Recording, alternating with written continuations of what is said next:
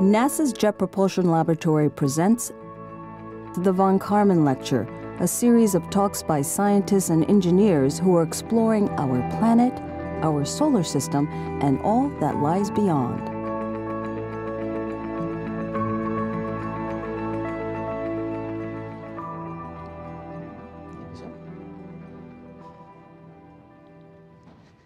Good evening, ladies and gentlemen. How's everyone tonight? Good. Well, thanks for coming out to join us for this rather unique event. So, atomic clocks are an integral yet almost invisible component of modern life. For example, they provide the foundation of the now ubiquitous global positioning system, enabling an entire industry of location-aware applications. And they also underpin the global financial and trading system, where transactions have to be tagged to millisecond precision. For space exploration, they have been the foundational frequency standard for NASA's Deep Space Network, which is the infrastructure that tracks a multitude of NASA's robotic spacecraft. NASA's Deep Space Atomic Clock Technology Demonstration Mission, led by the Jet Propulsion Laboratory, has been maturing the latest atomic clock technologies into a smaller, less massive package suitable for installation on a variety of deep space probes to enhance navigation precision and gravity science across the solar system. Tonight, we're lucky to have two guests from the project to tell us all about it. Dr. Todd Ely is currently the principal investigator for the Deep Space Atomic Clock Project. A graduate of Purdue University and a former Air Force officer, he has over 29 years of experience in astrodynamics and space navigation.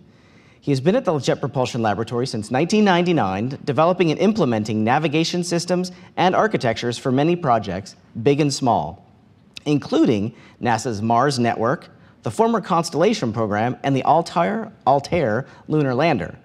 His research focuses on new navigation methods, adaptive navigation, nonlinear dynamics, and mean element theory. Alan Farrington is currently the project manager for the Deep Space Atomic Clock Project.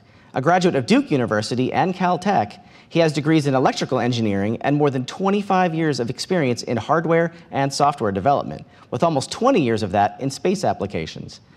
Alan has managed a variety of instrument and flight developments for Earth science, planetary science, and spacecraft technology development. Other than spaceflight, Alan's interests tend towards college hoops and ballroom dancing. Ladies and gentlemen, please help me welcome tonight's guests, Dr. Todd Ely and Alan Farrington.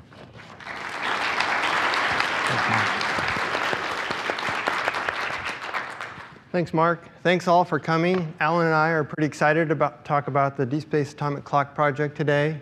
The Deep Space Atomic Clock Project is developing an advanced prototype of a new type of atomic clock that we hope to demonstrate in low Earth orbit beginning in the near future.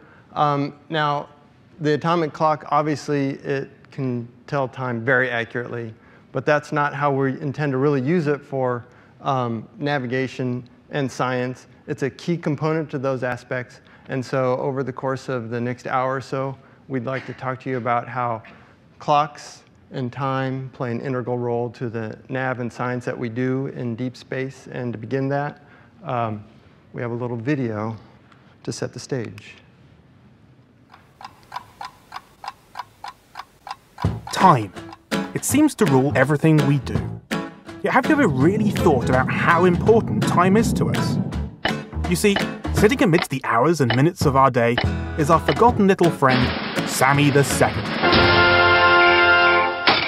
Often overlooked, Sammy's not only the heartbeat of time, but he plays a crucial part in another area of human progress: navigation. But what does time have to do with navigation, you ask? Well, got a second to find out? It all began long ago when sea explorers carried clocks on board their ships called chronometers.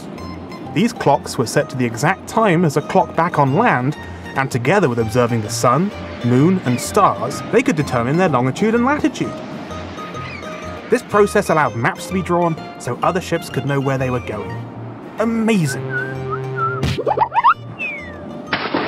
However, clocks back then weren't very accurate, and if a ship's chronometer drifted off by even a few Sammies from the main clock, it could mean the difference between finding their destination and being hopelessly lost. Today, time is a precise part of a type of navigation called the Global Positioning System, or GPS. Yes, boats, planes, cars, and even our very own smartphones receive data back from orbiting satellites that calculate our longitude and latitude coordinates. This allows you to arrive at a destination within feet. Pizza. So you see, down here on Earth, it's only because of time, Sammy, that we can know where we are and where we're going.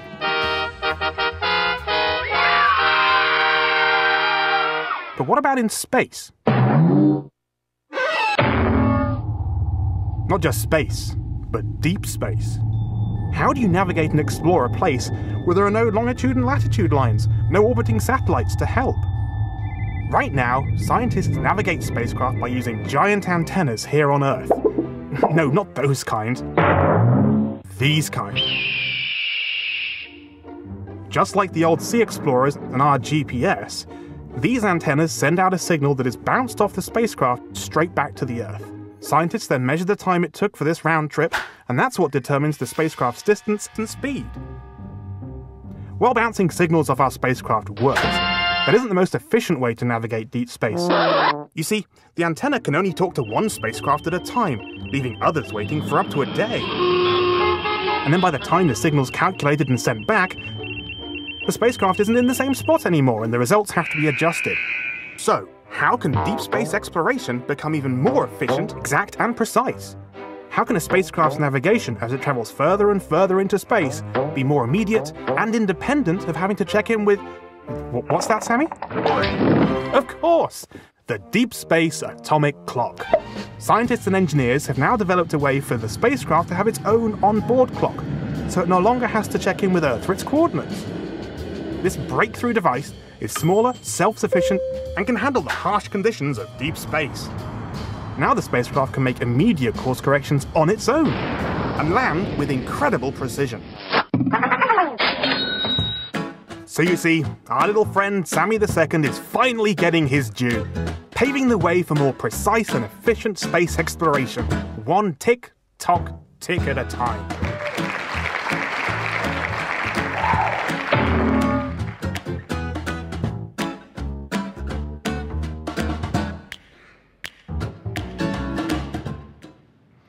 So Alan and I are going to attempt to elaborate a little further on what Sammy had to talk about.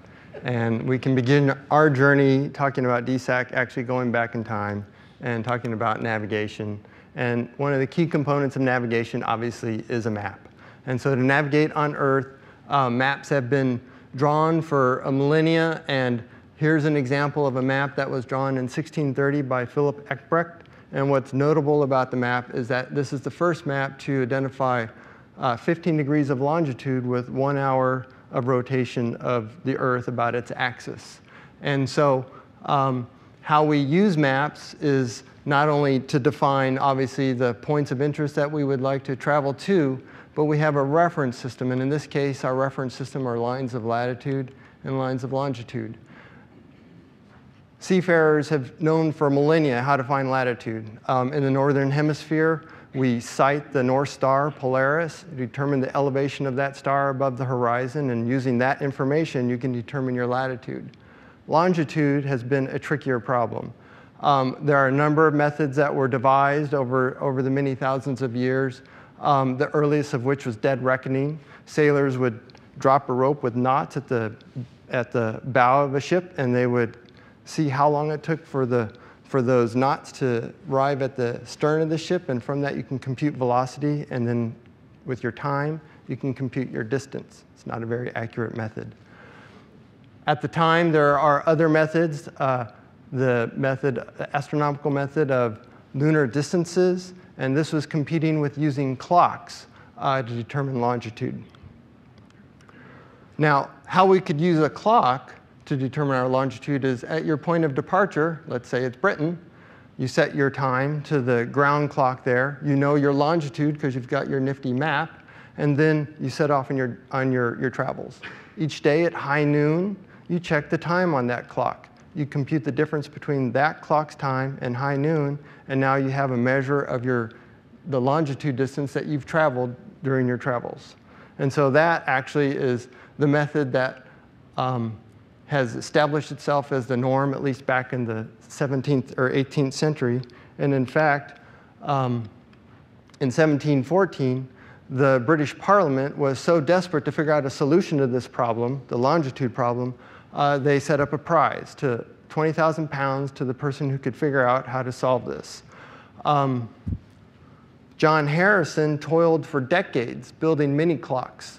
The challenge that he had was to take the accuracy of the ground clocks of the day, which were big, and try and develop something that was portable on a ship that could withstand the harsh environment that a ship presents to a clock stability.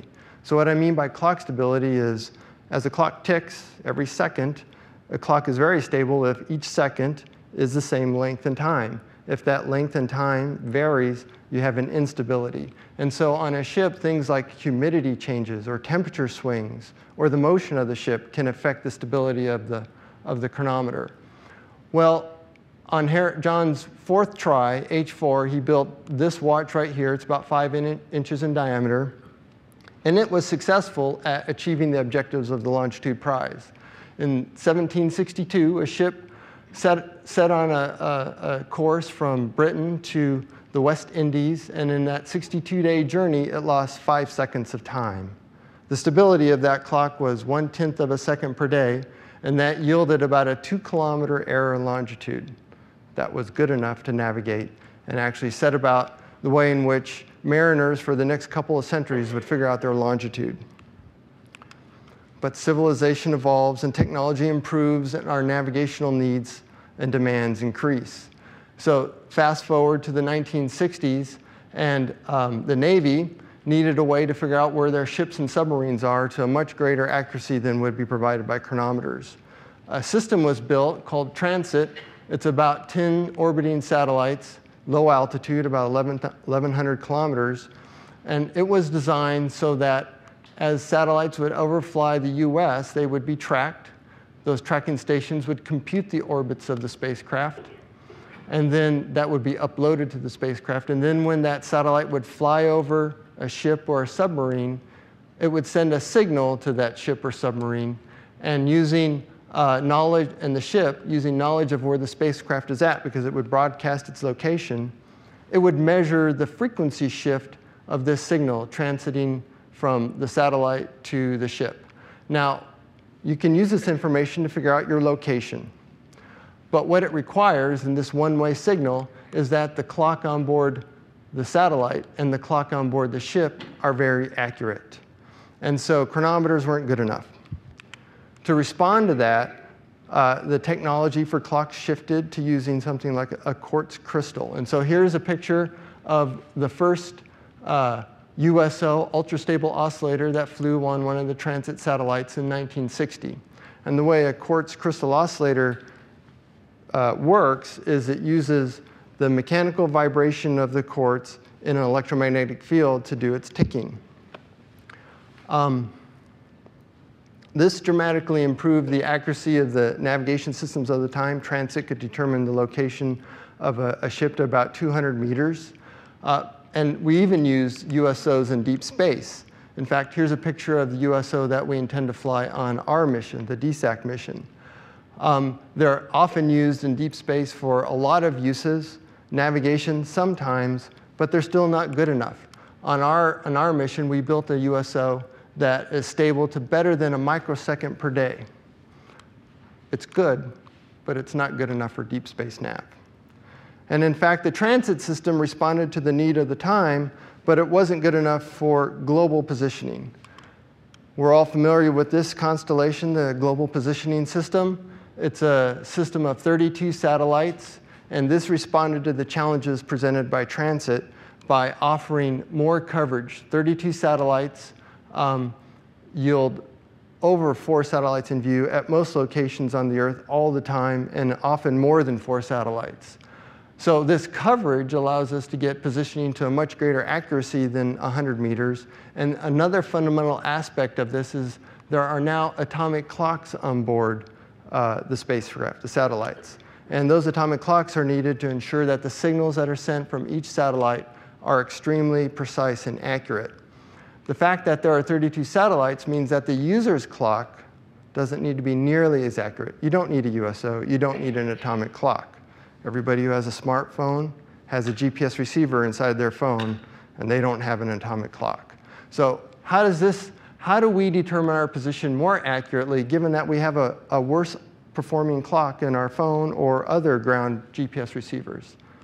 So I'm going to do a little thought experiment with you all to try and illustrate how this process works. It's a very simplified example, but the fundamentals are true for the more complicated situations in which we use navigation with GPS.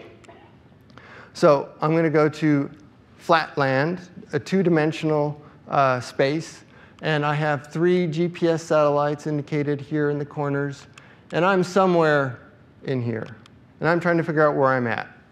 And I'm going to take measurements with my GPS receiver that's in my phone, and the way in which this works is I'll get signals from each one of these satellites instantaneously and simultaneously.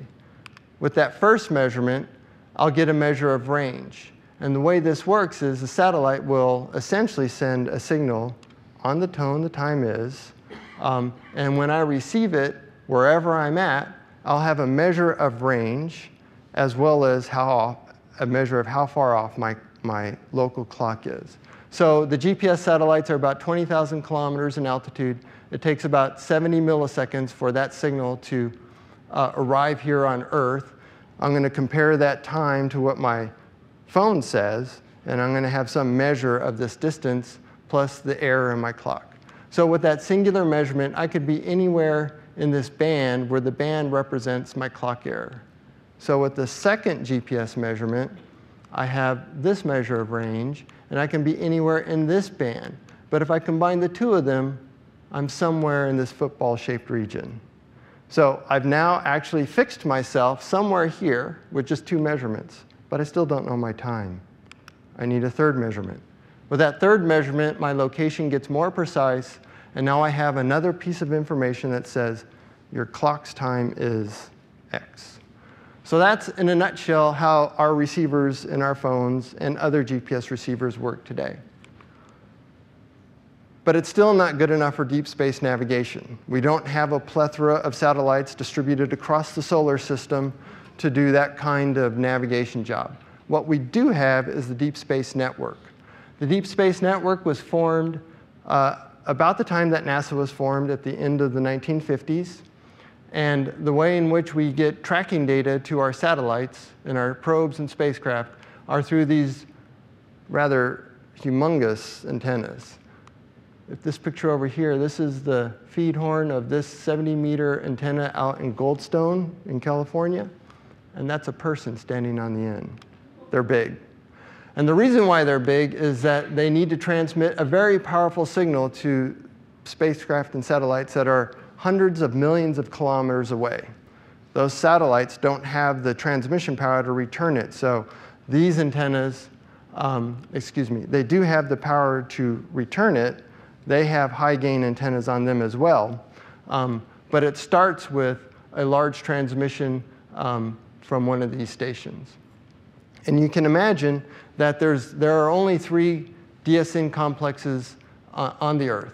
They're separated longitudinally by 120 degrees so that typically there's always one DSN station in view of a spacecraft or mini spacecraft that are in our solar system. And the way in which this system works, it uses ranging like the GPS, but we use 2-way ranging typically today. And the reason why we use 2-way ranging and Doppler is that the spacecraft clocks aren't good enough. At best, they have USOs today. And those USOs aren't stable enough so that the one-way signals we get with them will allow us to navigate accurately and precisely. So the way the 2-way signal works is it will send that tone at a certain time. It will send it up to the spacecraft. The spacecraft will turn it around and be received here back at Earth. And that's where the measurement takes place. And then on the ground, we'll process that data to figure out the trajectory of the spacecraft. Now, you can imagine that you need precision clocks and frequency sources in the stations, and we do. We have very precise, stable atomic standards, and Alan will talk to you and show you pictures of how big they are. But they're very stable and precise. In fact, they only drift about 1/10 of a nanosecond per day. It's an extremely tiny number. This is good enough for deep space navigation.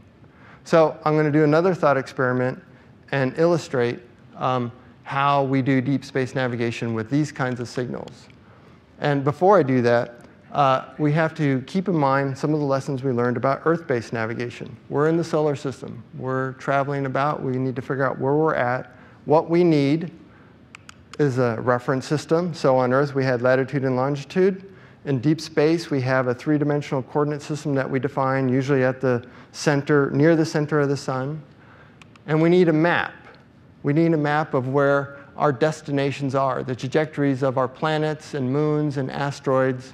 And with this map and this coordinate system and the DSN tracking data, we can resolve locations and trajectories of spacecraft. But unlike GPS, where we didn't need precision models of how spacecraft move, because of only having maybe a single DSN station in view at any given time, we need precise models of how spacecraft move in space. For those of you who had a college physics class, these are the equations of motion that you were taught back in that day. And there are a number of forces that perturb the motion of spacecraft that are transiting through the solar system. Of course, all the gravitational tugs of each of the planets needs to be accounted for. The fact that the gravity field at any given planet is non-uniform tugs on a spacecraft. The fact that the sun shines light, beams energy on a spacecraft, pushes it around too. We need to account for that. We need to account for the fact that space isn't flat. Einstein told us that it's curved. And so time will change its rate based on where we're at in the gravity wells of each of these solar system bodies. We have to account for that. We have to account for little gases that are emanating for our spacecraft. All those things perturb the motion of the spacecraft. So if we couple our models of that spacecraft motion with the tracking data we get from the DSN, this is how it works, at least in this little 2D example. And now, like before, I have a space with a reference system. And in this example, I'm going to look at one-way data with a bad clock. So I don't have DSAC right now. And I have a single DSN station that's in view of a satellite. And the other thing that I know about this in this little experiment is I'm on a trajectory that's a straight line traveling at a constant velocity. That's a key piece of information for this to work. So the DSN station will get its first measurement to my spacecraft. It's a measure of range, and like before, I can be anywhere on this curve, because that's the same range here as it is here. And this band represents the error in my local spacecraft clock. I get another one at some later time. So it's not 4 measurements at the same time, it's at a different time. So I've moved. And so now the range to the spacecraft has changed. And I can be anywhere here. And I take another one, and I take another one. I have 4 pieces of information right now. And for my little simple model of a straight line motion with a constant velocity, that's actually enough to figure out where I'm at. But I have this problem. I have this large clock error. I could pick a solution like this. And this is perfectly satisfactory given the conditions I have in this problem. I could also pick that solution. That works. Both of these solutions are wrong. In fact, the right solution is that. But my data is not good enough to tell me that solution. So let's switch the scenario a little bit. Now we're getting 2-way data. That's the way we do it today. Or we're getting 1-way data with DSAC on board that spacecraft. Same thing. We get our first range measurement, our second, third, and fourth. But now you'll notice that my line is very narrow. That's because my clock is very accurate, or my 2-way measurement is very accurate. In fact, the 1-way data with DSAC is as accurate as the 2-way data that we get today. Now I'm going to fit my line. I know it's a straight line. I know it's a constant velocity. That's the only line that works in this little example. And the reason why it works is because I have this precision measurement of range. So you can imagine this is a very simple example. It's a lot more complicated in real life, and it is. But fundamentally, this is how it works. So what does DSAC mean for the future of navigation in deep space? This is the way it works today. So I've chosen another example to illustrate the flexibility and the scalability that DSEC implies for the way we do deep space navigation. We have a lot of orbiters and rovers on the surface of Mars today. Here's an example where we've got 4 orbiters at Mars. We've got maybe a spacecraft that's going to land on Mars. And we're going to try and track to each of these vehicles using two-way tracking. Well, today, you have a DSN antenna, and it will communicate with that spacecraft and get its two-way tracking. But because it's a two-way link, it's the only vehicle that's getting that tracking. So to get tracking on that orbiter, you need another antenna. And unfortunately, none of these satellites are getting any tracking. They have the timeshare. If all of these vehicles had DSAC and they're using one-way tracking, we can take advantage of the fact that the DSN can listen to more than one spacecraft at a time. It can listen to actually 2, and there are plans to upgrade that to 4. And so in this example, this spacecraft and that spacecraft can get the needed tracking for orbit determination or navigation. And in fact, this antenna is always, there is always an antenna broadcasting to Mars. You could track a signal on the uplink. And what's neat about uplink tracking is it's like a broadcast signal, like GPS or transit. It doesn't require this satellite to talk back to the DSN station. So anybody listening in can get one-way tracking that's good enough for navigation as long as they have DSAC. And furthermore, and this is leading to the latter part of the talk, is not only could you collect that data on board, now you have the possibility of processing it on board for autonomous navigation. So I'm going to let Alan talk now about how atomic clocks actually work. And then when he's done, we'll talk about how DSAC can be used for future navigation and exploration. All right, thank you. Thank you. This is not an atomic clock. This is a sundial. Sundials have been used for the last 2,700 years, as far as we can tell, probably even earlier than that. But until the 1800s, sundials were considered the correct time. Even though we had pendulum clocks after that, until the 1800s, pendulum clocks weren't considered accurate enough. Now, a sundial works by measuring how the shadow of the sun is cast onto a flat plate. And there are lots of different variations of sundials. If you check out the Wikipedia article on sundial, you will learn that there are more sundials than there are types of clocks, probably. And they were invented over the centuries to solve problems that sundials have, like their accuracy varies with the time of year because the Earth is not in a circular orbit around the sun. It's actually an ellipse, and the shadow moves around a little bit. But in the 1800s, or actually in the Christian Huygens, the same Huygens of Saturn and Titan fame, actually invented the first practical pendulum clock back in the 1600s. And these clocks work by measuring how much time it takes for a pendulum to swing.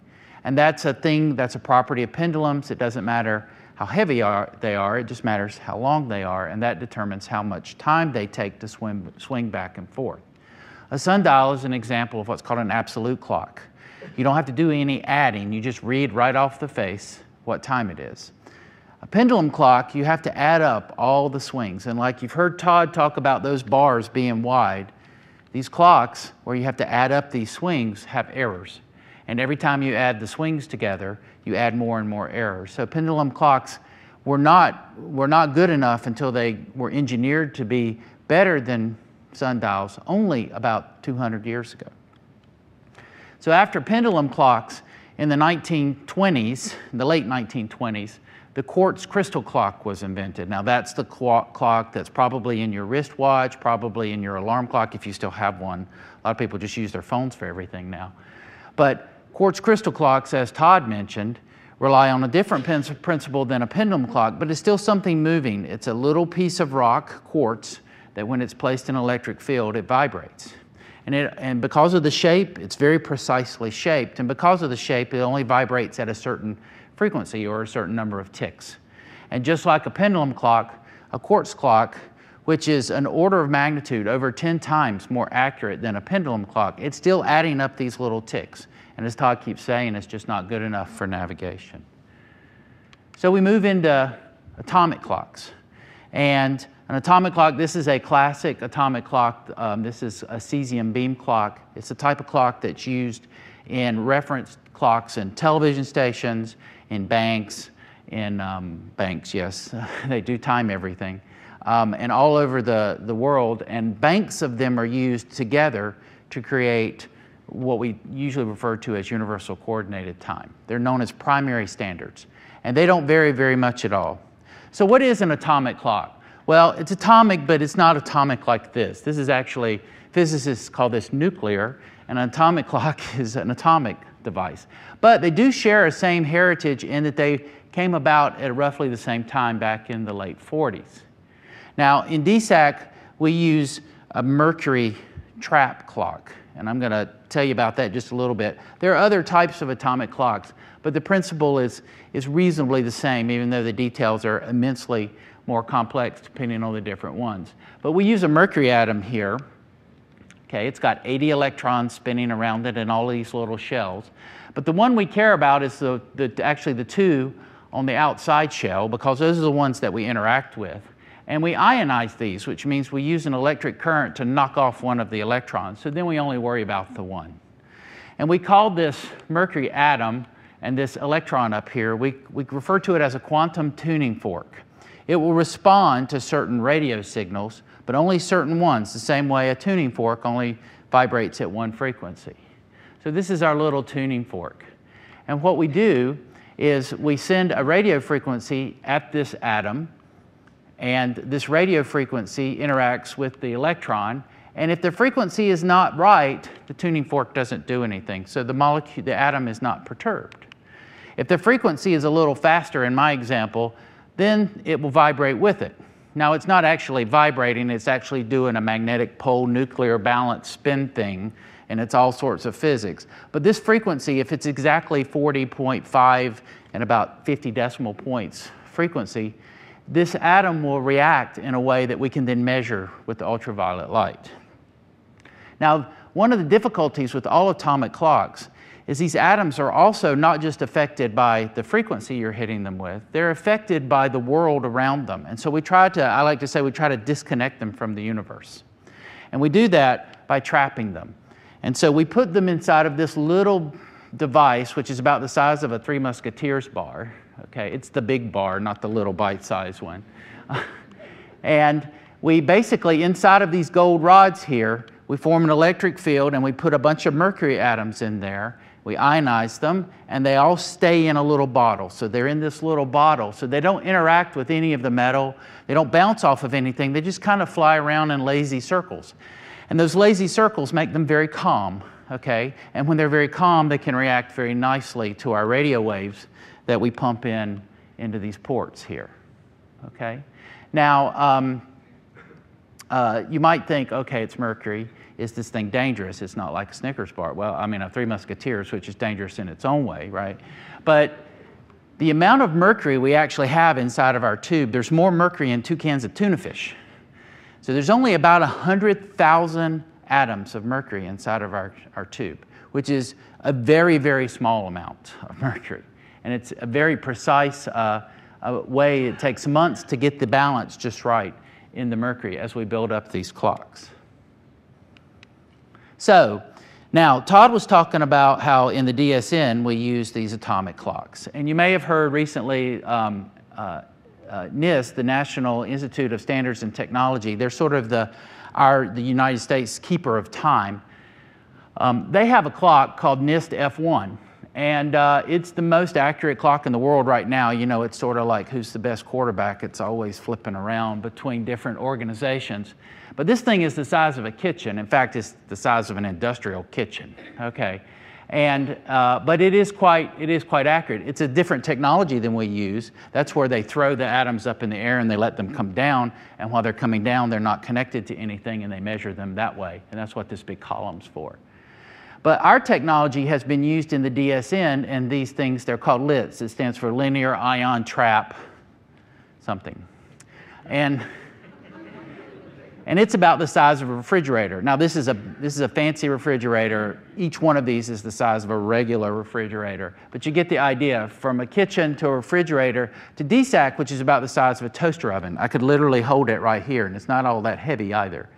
And that's the thing that this project has been doing, is we've been taking a technology that's been in the works and been deployed in the DSN for the last 5 to 10 years, and it's been in the works for even longer.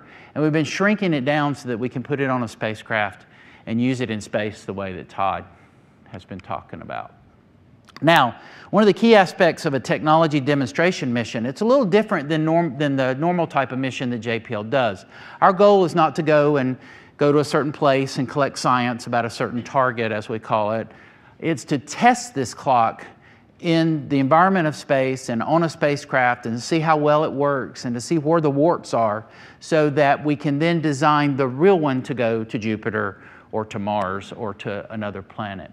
And these technology demonstration missions are a new class of missions that NASA's been doing for about the last 4 years, where we're building this payload. So there's our little clock, there's the USO that Todd showed you earlier, and then this is a measurement device. It's a GPS receiver that we use to measure the clock in space. And we put it on a small spacecraft. This spacecraft is about the size of this podium. So it's very small compared to normal JPL spacecraft that would reach to the ceiling here.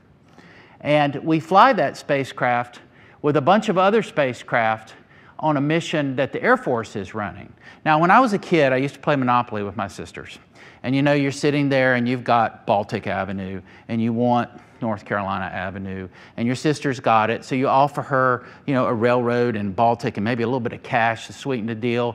And then, but my other sister wants that too, so we work out like this three-way deal where there's all this money and property changing hands. Well, that's the way we get onto these missions in a way. What happens is, Surrey, which is a United States satellite provider, has a mission where they want to fly a lot of demonstration payloads. So we're paying them for a seat on their spacecraft. It's sort of like buying an airline ticket. We didn't buy the spacecraft, we're just buying a spot on it. And they've got some other payloads. And then we're also paying for 2 Air Force payloads to be on this spacecraft, so that the Air Force will turn around and give us a ride on their rocket. So we start trading things around, and it makes for a very interesting and complex arrangement, but it also saves the taxpayers a whole lot of money, because we're not paying anything at all for this rocket. The Air Force is flying this rocket for another reason, and all of these satellites that are on this rocket are sort of getting a free ride because the Air Force wants to check this out. This is a Falcon Heavy, by the way, which is the next version of the Falcon 9 that SpaceX is planning to fly later this year for the first time. And it's basically 3 Falcon 9s tied together. So it's a very powerful rocket, and the Air Force is wanting to check it out, so we get to ride pretty much for free just for carrying a couple of their other little payloads. So that's sort of how we work these deals out. So I think I'm going to hand it back over to Todd here. He's going to switch back now to what we do with the clock in some fancy ways. Thanks, Alan. Oh, you're going to describe the mission. Yeah. That's right. So the rocket puts us in space. It's a low Earth orbit on board that Surrey spacecraft that Alan talked about.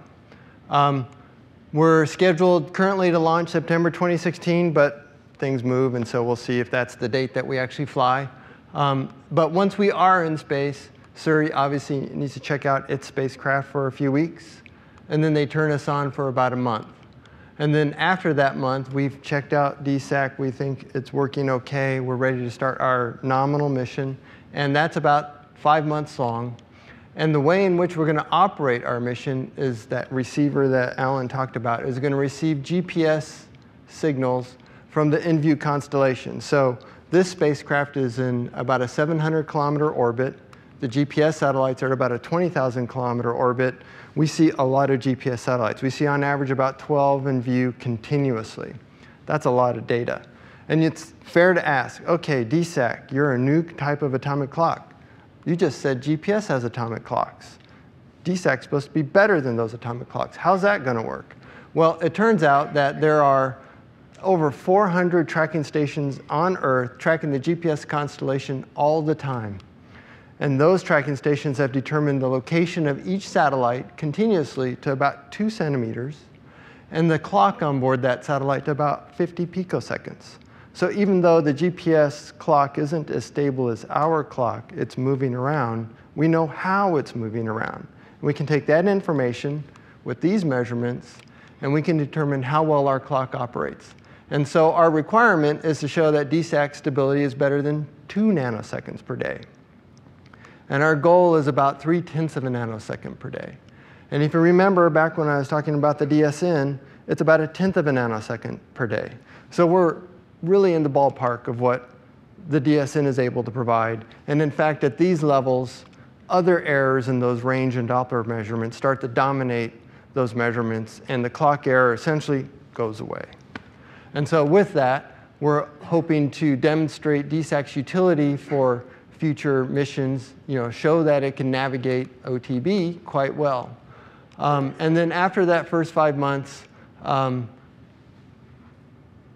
we're not a big mission, and we're trying to do this as efficiently and I don't want to say cheaply, but as economically as we can. And so we've got our data, and that's enough to validate the clock. Now what we're interested in is just making sure the thing still ticks, because for long life duration missions, you need to work for more than a year.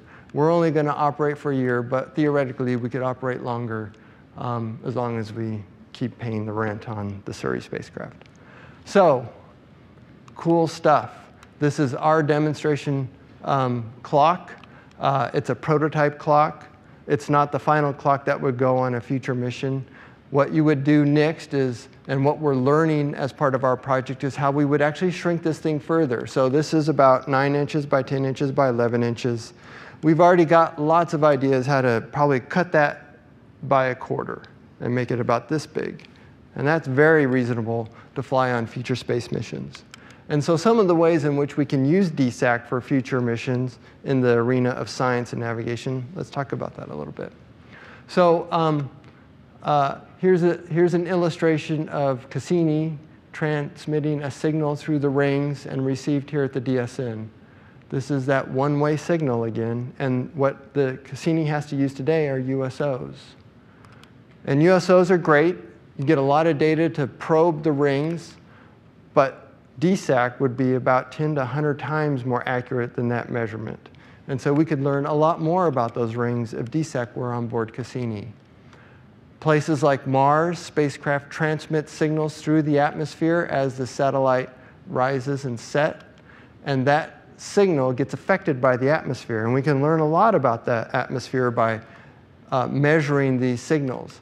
Again, this is a one-way signal, and so Mars orbiters have USOs, and that signal is received back here at the DSN, and the USO is the limiting error source. If DSAC were on board, that measurement would be 10 to 100 times more accurate.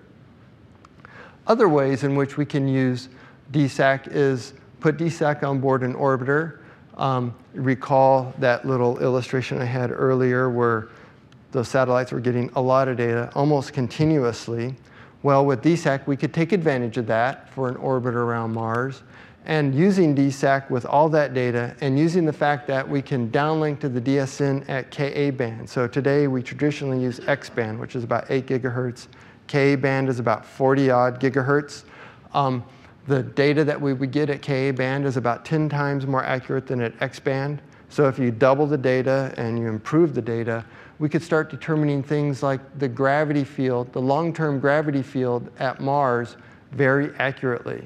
One of the things that we learned recently is that there's a lot of ice mass redistributions over the course of a year, a Martian year. DSAC might be able to contribute to understanding that better. Other ways in which we can use DSAC is NASA is developing a spacecraft to explore Europa. It's a moon of Jupiter. Europa is encased in an ice shell, and all of our data says that there is an ocean underneath that ice. And one of the key things that this Europa flyby mission is going to do is probe the characteristics of the ice and the ocean underneath using a variety of instruments. And one of those investigations is going to involve determining the gravity field around Europa. And much like before, this example, we're probing the gravity field here. we're probing the gravity field of Europa, and through that gravity field determination, we can detect and confirm that ocean underneath the ice. Unfortunately, to get that data, we either have to point this high gain antenna at Earth or deploy medium gain antennas on this and other facets of the spacecraft and point that vehicle to Earth to get it. And what that means is all of these instruments that are oriented towards Europa get pointed away. That's not good. So what DSAT could do is we could take advantage of the fact that on board every spacecraft are these little low gain antennas. And what's nifty about low gain antennas is they have a large view of space around them. These antennas, these high gain antennas, have a very narrow view. So we take those low gain antennas, and you remember that DSN antenna that was big with all that power transmitting? We can actually track those signals with low gain antennas on board a vehicle that's at Europa. If you add DSAC to that mix, now that data that we're collecting is accurate enough to determine the gravity field. And in fact, if DSAC were to be on board this vehicle, we'd deliver about 3 times more data than we would get using, say, for instance, this high gain antenna. Other missions that NASA is contemplating is sending balloons to Titan. Titan has an atmosphere of nitrogen. We speculate that there are seas of methane. It's a very oceany world. And one of the ways in which we can explore it is set a balloon afloat in the atmosphere and let it drift. But one of the things that would be difficult is to track where that balloon is at as it's coursing over Titan. If you had a very small version of DSAC, took advantage of that DSN transmitting that high powered to this vehicle, in fact, you'd probably have to array 4 34-meter antennas to get enough power up there. You could actually track this balloon as it's flying over Titan and chart its course. And so now you could correlate that course with all the science data that the balloon is collecting and transmitting back to Earth. So those are nifty science applications. Let's get back to navigation. And I'm going to look at Mars.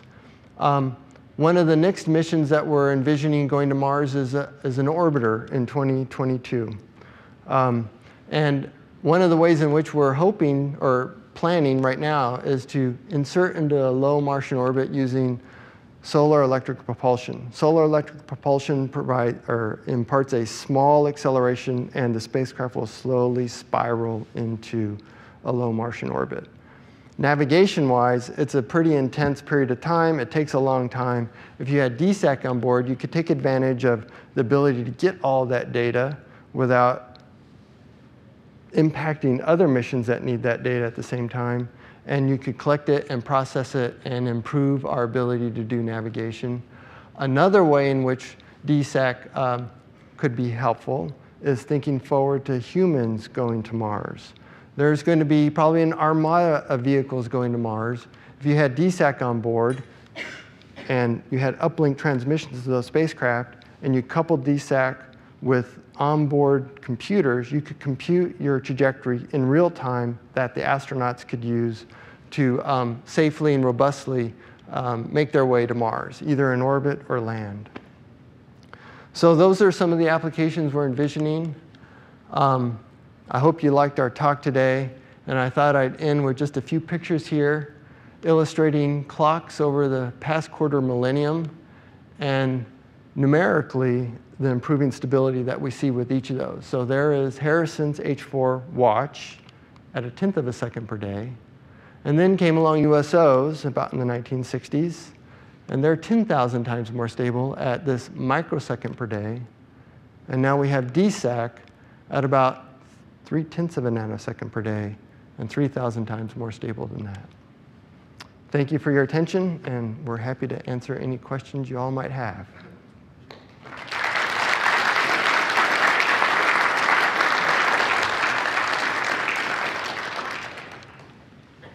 If anybody has any questions, come down to the mics. Oh, we did too good of a job explaining everything. It's crystal clear. Don't be shy.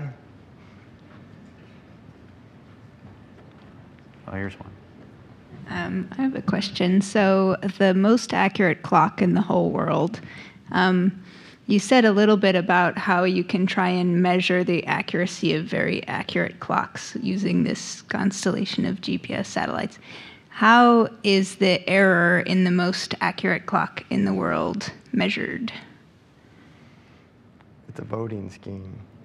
Yeah, it's more accurate than any other clock. It's not more accurate than a bunch of clocks together. Okay. And so mathematically, you can combine the accuracy of what's called an ensemble of clocks and compare it against that. It's very similar to what we're doing with DSAC on orbit. Yeah.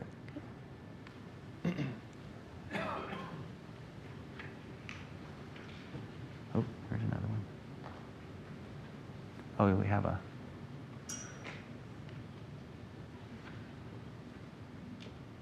I've got a question. What limits the lifetime of this clock? And how long lifetime do you think it has? Because it has to go to deep space and last for years. So, I'll let Alan answer that one. I'm sorry. What was... So what limits the lifetime of this clock? And how do you know it's going to work for many years to get to the outer solar system? Right. So the limitation for most spacefaring equipment are the electronics, and the fact that it's alternately either very cold and very hot, or it's just very cold all the time, or as the spacecraft heats up, it gets cold and then hot, and that makes all the electronic boards the same way the electronics in your car go out. They expand and contract, and eventually something breaks. So that's the fundamental limit to the lifetime of the clock. We have tubes, like those little ion trap tubes. They're sealed, and we have some that have lasted well over 5 years. Well, gosh, I guess it's 9 years now, because it was 5 when we started this project. And so we don't see, we can make a seal that lasts a long, long time. And the mercury atoms and the things inside of the tube don't actually go away. So it's really just the electronics. Okay, so my question is a one-way tracking that you can do with the accurate atomic clock. You're only getting radial information. You're only getting very accurate, but Line it's of sight information. line of sight information. Right. Is at some point in the future, could you have a second master station at maybe Mars or something, and then you could get ranging from 2 different directions? You could, and in fact... Wouldn't that be better? One of the concepts for humans going to Mars is to put a Mars aerostationary satellite, and that would provide tracking services while at Mars for the astronauts on the surface, as well as approaching vehicles. And so in that little cartoon, I showed actually 2 arrows going to that little rocket, and that was demonstrating that very possibility. Another thing, which we've actually done quite a bit of, JPL is famous for doing optical navigation. We take cameras, we take images of celestial bodies with a star background, and over time you can figure out your location relative to those bodies. You could couple that process, which is called plane of sky information because it's angular information, with the line of sight information that the ranging provides. And now you have a more complete kind of 3-dimensional fix of your location in space. So that's another possibility that we could, that we're envisioning. Thank you. Okay, we have some, I guess these are social media questions. I've been handed. So the first one is for Todd. Okay. What are the effects of general relativity on atomic clocks in outer space far from Earth's gravitational field? Okay, so the GPS system actually has to deal with this. They actually, the frequency that it would naturally transmit in its orbit, they actually artificially reduce that frequency because the clocks on Earth tick at a different rate than the clocks in the GPS constellation. And so this is a fact of life. This is something we have to deal with. We have to deal with it today routinely, even with 2-way data. And so using DSAC in the future with 1-way data, we would have to correct for general relativistic effects. They're small, but they're substantial. And if we didn't correct for them, they would be the largest error source that we would encounter in going to places like Mars and Jupiter. So do clocks tick faster or slower on Mars than they do They here? click faster at Mars because Okay. it's a smaller gravity well than at Earth. It's an inside joke. We spent 10 minutes this afternoon trying to figure out the answer to that question in case someone asks it. Your head can get dizzy thinking about the signs, minus, plus. If you don't get it right, you get it wrong. Okay, I have another question from the cybersphere. Since DSAC operates at the level of atoms, are there any challenges because of quantum mechanics? Well, actually, we use quantum mechanical effects. That's exactly how this wiggling I was talking about with this electron is actually a quantum mechanical effect. But one of the reasons we trap the ions in a field is to reduce any perturbations on the atoms, but we don't get to the level of quantum mechanical effects in that. So the challenges are to design a very magnetically clean clock. That whole clock, all that metal, none of it is magnetic. So it's all non-magnetic metals. And those magnetic fields, those stray magnetic fields, would induce a quantum mechanical effect. So that's a challenge because non-magnetic screws are hard to find. Actually, to follow up on that, we talk about the harsh environment of space. And people's perceptions might be the space around the vehicle. But really, the space inside the vehicle is an environment we have to deal with. The changing temperatures inside the spacecraft, the magnetic fields from the outer environment, as well as the magnetic fields from the spacecraft itself, could impact the stability of the clock. And so we have to deal with that. Okay, I have another question here. Could nearby spacecraft use a DSAC that is close by? So what DSAC does, and we didn't really get into this, is it takes a USO and it uses that tuning fork feature that Alan talked about. And we control the output of a USO to get a more stable frequency on longer time scales. So in 10 seconds, we're really adopting the stability of the USO that is part of this process. And in fact, USOs are used routinely for communicating between nearby spacecraft. An example that we used at Earth and at the Moon. At Earth is the GRACE mission. They use communication links between two spacecraft that are in orbit. They're a few hundred kilometers apart, and the time for that signal to go back and forth is very short. And so over those periods of time, it's the USO that's dominant. DSAC probably wouldn't be a huge help for that process. What really matters for DSAC is looking at the evolution of the frequency and time over long periods of time. So you're taking measurements at a period of time, and then you're not taking measurements for a day and you start taking them again. You don't want your frequency and time source to have drifted significantly away from what it's supposed to be, because that becomes an error that you have to deal with in this trajectory determination process. And you remember, we have only a limited amount of data to figure out that trajectory. So errors like clocks make that harder. Okay, this one's from a Ustream chat, so we got you covered, Ustream. Could an Earth-orbiting DSAC augment the deep space network for navigating existing probes and missions? So the challenge there is, the one answer would be yes, but actually the real challenge for an orbiting spacecraft is knowing its location precisely. So for this DSN Enterprise to work, we actually do location of monuments that define the antenna phase center to within a centimeter, of where that signal will enter that antenna. We know that in inertial space in an absolute way to within a centimeter.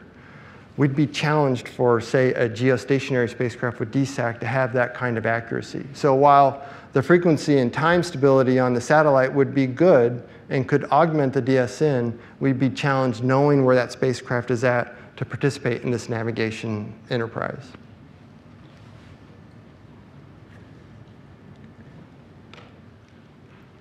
So from the sound of things, there's kind of a log jam or a traffic jam bottleneck at the Deep Space Network.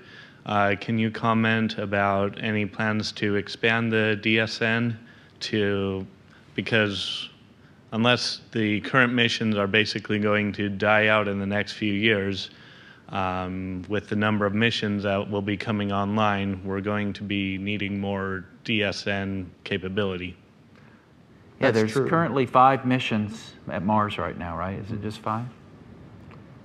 5. Curiosity, Opportunity, Maven. Maven's on the way. No, Maven's there. Maven's there. ExoMars, ExoMars, MRO, Odyssey. TGO's on the way. So there's 6 at Mars, so yeah. There's a lot. I can't really speculate as to what the NASA planners are doing about adding antennas. I'm sure there are plans for that, but DSAC is one way in which we can use the existing network a lot more efficiently. And so in that architectural trade, the planners need to decide, is it more cost effective to put a DSAC on board a spacecraft and expand our user base that way, or adding more antennas? And I'm sure the answer to that will depend on how well we are at reducing the size of DSAC, making it more affordable for next users, and putting that into the mix of the planning. So our current fleet is not taxing DSN to its limit then? Not right now. Okay. But when I start looking at the Armada vehicles that the human program is contemplating, I don't know, maybe that could change. Yeah. Thank The you. DSN has a lot of, I mean, it's busy. The antennas they're always on, and they're always talking to some spacecraft. And I'm sure if you talk to mission managers for these different missions, they would want more tracking time than they get right now. So it's doable now, but you know, it's kind of getting to be capacity. So, in fact, I have an anecdotal story that with the arrival of Maven, Odyssey wasn't getting as much tracking time, and that was stressing their ability to figure out their orbits to the level that they needed to. There was a question here. Where will the launch take place? So the question is, where will the launch take place?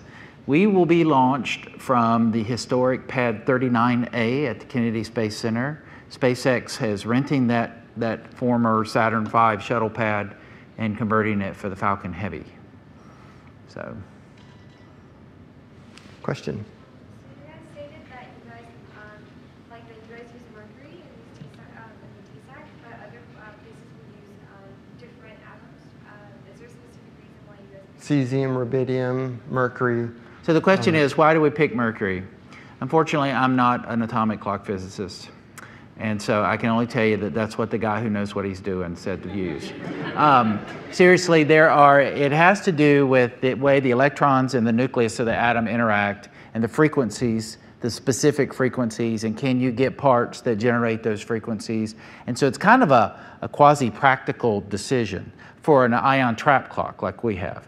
The common gas cell clocks like the GPS satellites have, they use a transition metal called rubidium in a gas form, and they picked it probably for a variety of both practical and physics reasons. It usually turns out to be something like that.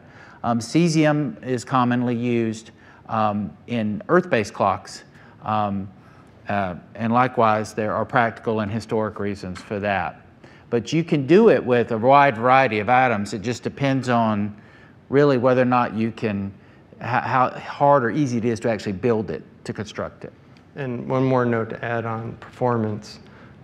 We're anticipating that the DSAC that we fly is maybe 5 times more stable than the rubidiums. And the other feature of the Mercury clock is it doesn't drift. So on top of random instabilities, there's usually some pseudo-deterministic drift that pulls the clock away. Rubidiums intrinsically have that. DSAC will not. And so if you factor that effect with the instability, we're about 50 times more accurate than the flying GPS clocks today.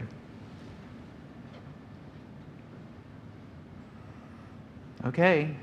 I only see 2 people we put to sleep, so that's pretty good out of this crowd. So, any other questions? I think we're done. Thanks again.